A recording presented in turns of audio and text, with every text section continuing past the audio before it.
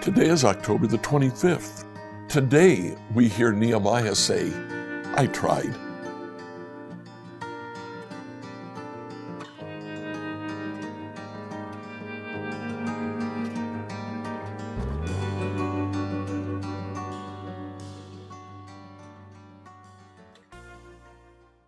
As we read through the Bible in a year today, I'd like you to finish reading the book of Nehemiah. Nehemiah chapters 10 through 13. Now, in Nehemiah 10, again, after naming several of the leaders, he mentions that they together make a vow. Look together, look with me here at verse 29. Chapter 10, verse 29. They solemnly promised to carefully follow all the commands, regulations, and decrees of the Lord, our Lord. So they make a promise and they write down the promise. They spell out everything that they're going to do. And things look just absolutely wonderful. Chapter 11, people occupy Jerusalem again. Again, we have the names of individuals who come back into Jerusalem. The ancestry in chapter 12 of the priests and the Levites. The dedication of Jerusalem's wall and how they began to make provisions for temple worship. Nehemiah returns to Babylon to finish up things that he needed to do there. He returns to Jerusalem in chapter 13, and everything is going wrong. In 13:4, Eliashib, the priest, who'd been appointed as supervisor of the storerooms of the temple of our God, who was also a relative of Tobiah, converted a large storage room and placed it at Tobiah's disposal. He let Tobiah, and Tobiah was one of the enemies that attempted to block the construction of the temple and the rebuilding of the walls. He lives in the temple. Verse 11, Nehemiah sees what's going on and he realizes that people are no longer bringing provisions to the temple and the priests are going hungry. So he says, 13:11, why has the temple of God been neglected? Verse 15, in those days, I saw men of Judah treading out their wine presses on the Sabbath. Nehemiah goes wild. He yells, he shouts, he tells them not to do this. He sees merchants selling on the Sabbath. So he drives them out of the temple. And what happens? They go and they camp outside the temple gates, the merchants and tradesmen with a variety of wares, camped outside Jerusalem on the Sabbath, just waiting to get back in.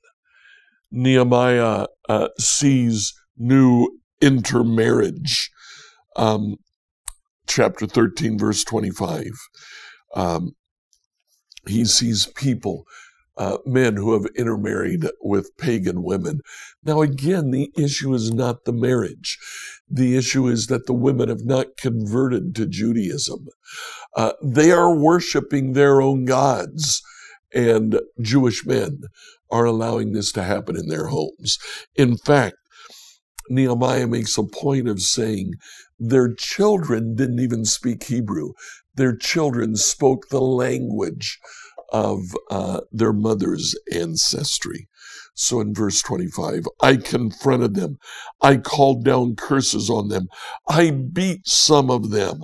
I pulled out their hair.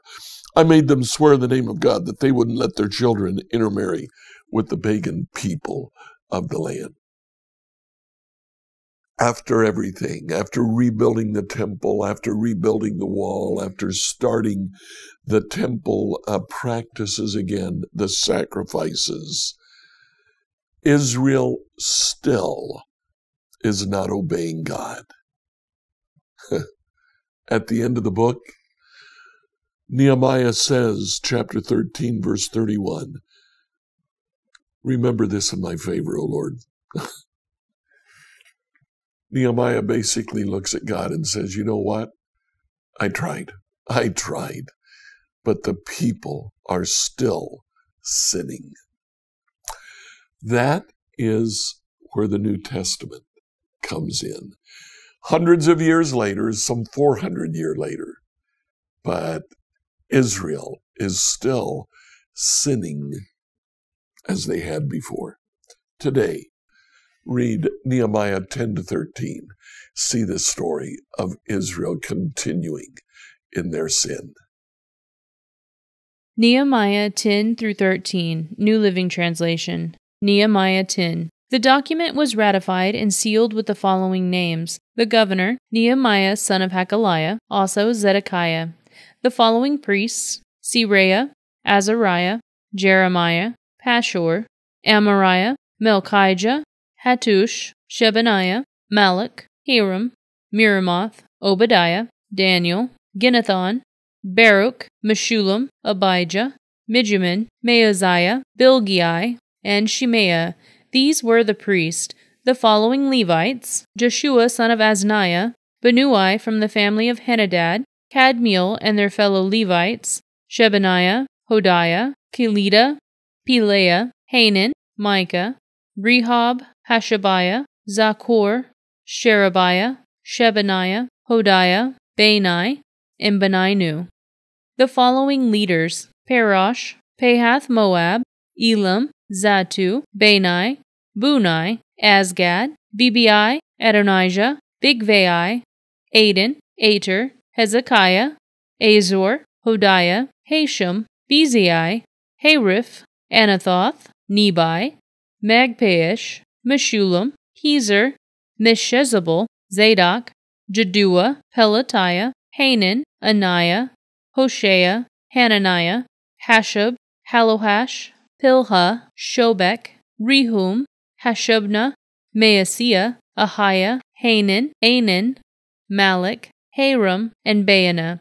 Then the rest of the people, the priests, Levites, gatekeepers, singers, temple servants, and all who had separated themselves from the pagan people of the land in order to obey the law of God, together with their wives, sons, daughters, and all who were old enough to understand, joined their leaders and bound themselves with an oath. They swore a curse on themselves if they failed to obey the law of God as issued by his servant Moses. They solemnly promised to carefully follow all the commands, regulations, and decrees of the Lord our Lord. We promise not to let our daughters marry the pagan people of the land, and not to let our sons marry their daughters. We also promise that if the people of the land should bring any merchandise and grain to be sold on the Sabbath, or on any other holy day, we will refuse to buy it. Every 7th year we will let our land rest, and we will cancel all debts owed to us. In addition, we promise to obey the commands and pay the annual temple tax of 1/8 of an ounce of silver for the care of the temple of our God. This will provide for the bread of the presence, for the regular grain offerings and burnt offerings, for the offerings on the Sabbath, the new moon celebrations, and annual festivals, for the holy offerings, and for the sin offerings to make atonement for Israel. We will provide for everything necessary for the work of the temple of our God. We have cast sacred lots to determine when, at regular times each year, the families of the priests, Levites, and common people should bring wood to God's temple to be burned on the altar of the Lord our God, as is written in the law. We promise to bring the first part of every harvest to the Lord's temple year after year, whether it be crop from the soil or from fruit trees. We agree to give God our oldest sons and the firstborn of all our herds and flocks, as prescribed in the law. We will present them to the priest who minister in the temple of our God. We will store the produce in the storerooms in the temple of our God. We will bring the best of our flour and other grain offerings, the best of our fruit, and the best of our new wine and olive oil. And we promise to bring to the Levites a tenth of everything our land produces, for it is the Levites who collect the tithes in all the rural towns.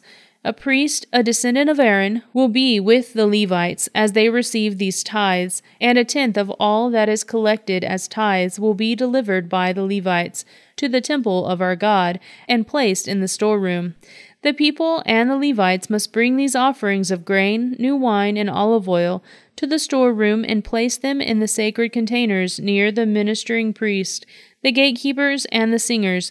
We promise together not to neglect the temple of our God. Nehemiah 11.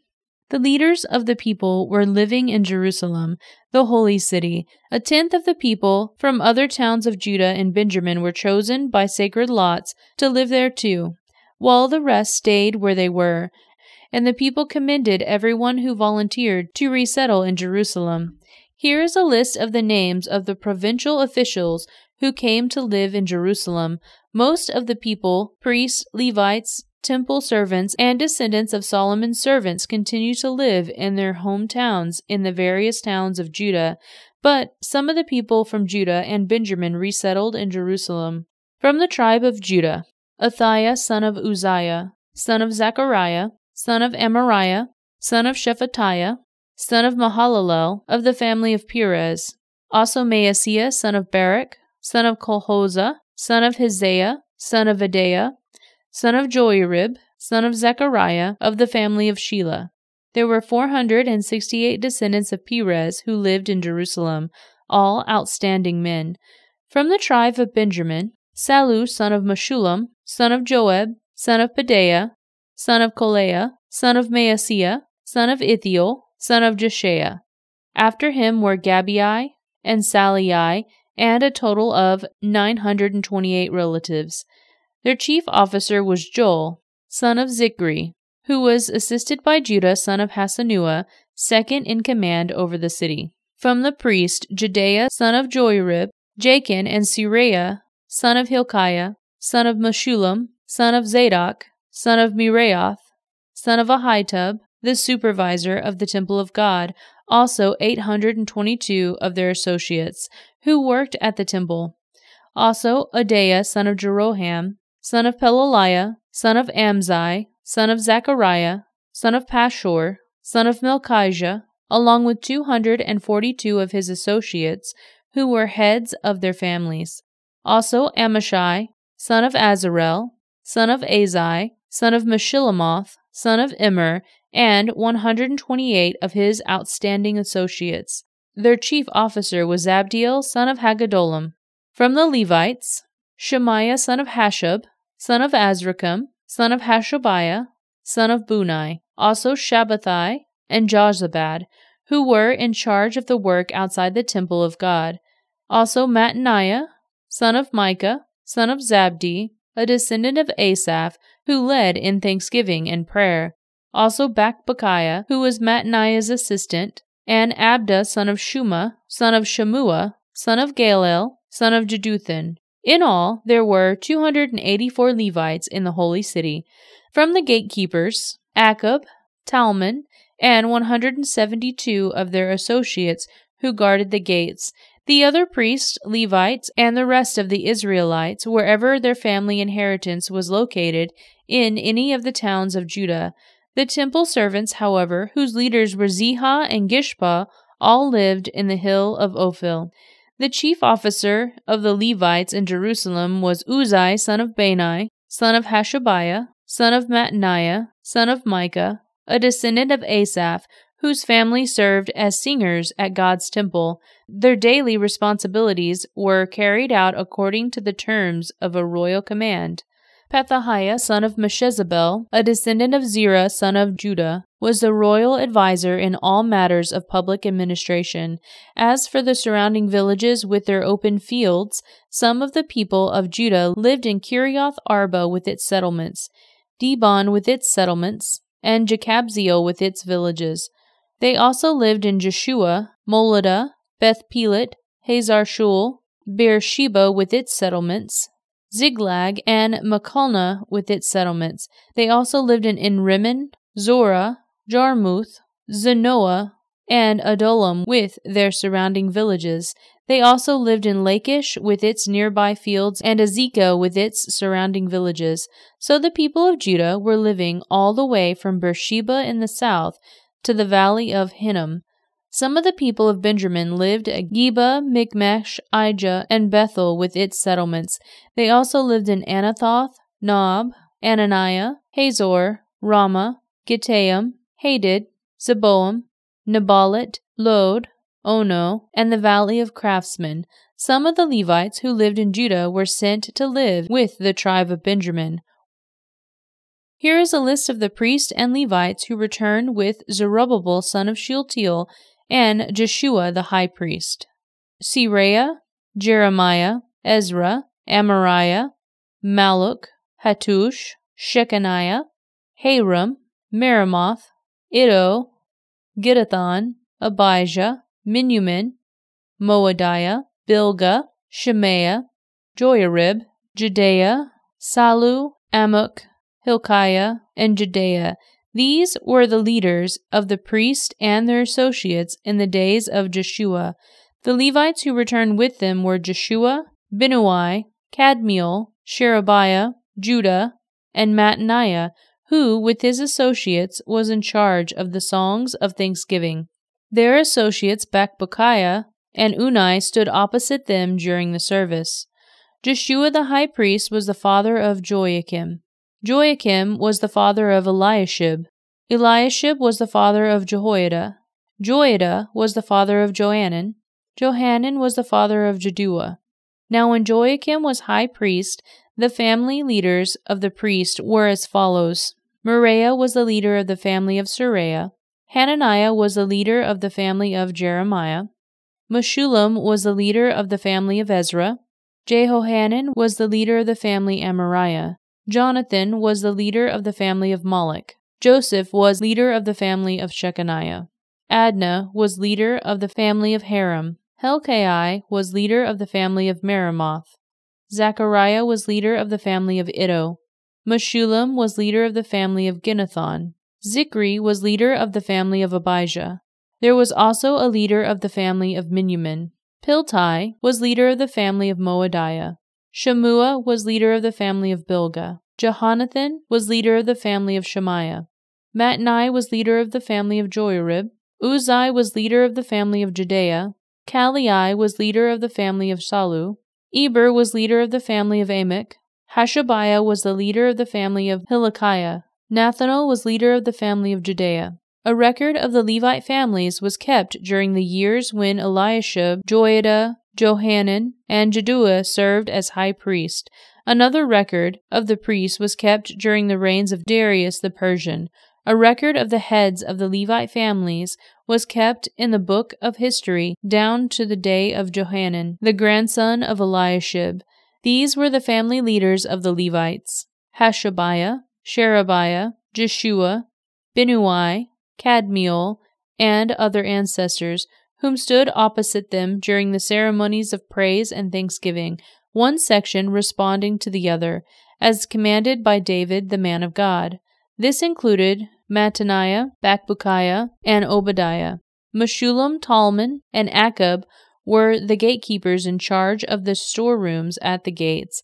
These all served in the days of Joachim, son of Jeshua, son of Jehozadak, and in the days of Nehemiah the governor and Ezra the priest and scribe. For the dedication of the new wall of Jerusalem, the Levites throughout the land were asked to come to Jerusalem to assist in the ceremonies. They were to take part in the joyous occasion with their songs of thanksgiving and with the music of cymbals, harps, and lyres. The singers were brought together from the region around Jerusalem and from the villages of the Netophathites. They also came from Beth Gilgal and the rural areas near Geba and Asmaveth, for the singers had built their own settlements around Jerusalem. The priests and the Levites first purified themselves, then they purified the people, the gates, and the wall. I led the leaders of Judah to the top of the wall and organized 2 large choirs to give thanks. One of the choirs proceeded southward along the top of the wall to the Dung Gate. Hoshea and half the leaders of Judah followed them, along with Azariah, Ezra, Meshullam, Judah, Benjamin, Shemaiah, and Jeremiah. Then came the priests who played trumpets, including Zechariah son of Jonathan, son of Shemaiah, son of Mattaniah, son of Micaiah, son of Zachor, a descendant of Asaph. And Zechariah's colleagues were Shemaiah, Ezarel, Milalai, Gilalai, Maai, Nathanael, Judah, and Hanani. They used the musical instruments prescribed by David, the man of God. Ezra the scribe led this procession. At the fountain gate, they went straight up the steps. On the ascent of the city wall toward the city of David, they passed the house of David and proceeded to the water gate on the east. The second choir gave thanks around the other way to meet them. I followed them, together with the other half of the people, along the top of the wall past the tower of the ovens to the broad wall, then past the Ephraim gate to the old city gate, past the fish gate and the tower of Hananel, and on to the tower of the 100. Then we continued on the sheep gate and stopped at the guard gate. The two choirs that were giving thanks then proceeded to the temple of God, where they took their places. So did I, together with the group of leaders who were with me. We went together with the trumpet-playing priests, Eliakim, Maaseiah, Miniamin, Micaiah, Elioenai, Zechariah, and Hananiah, and the singers, Maaseiah, Shemaiah, Eleazar, Uzai, Jehohanan, Melchijah, Elam, and Ezer. They played and sang loudly under the direction of Jezrahiah, the choir director. Many sacrifices were offered on that joyous day, for God had given the people cause for great joy. The women and children also participated in the celebration, and the joy of the people of Jerusalem could be heard far away. On that day men were appointed to be in charge of the storerooms for the offerings, the first part of the harvest, and the tithes. They were responsible to collect from the fields outside the town the portions required by the law of the priests and Levites, for all the people of Judah took joy in the priests and Levites and their work. They performed the service of their God and the service of purification as commanded by David and his son Solomon, and so did the singers and gatekeepers. The custom of having choir directors to lead the choir in hymns of praise and thanksgiving to God began long ago in the days of David and Asaph. So now, in the days of Zerubbabel and Nehemiah, all Israel brought a daily supply of food for the singers and gatekeepers and the Levites.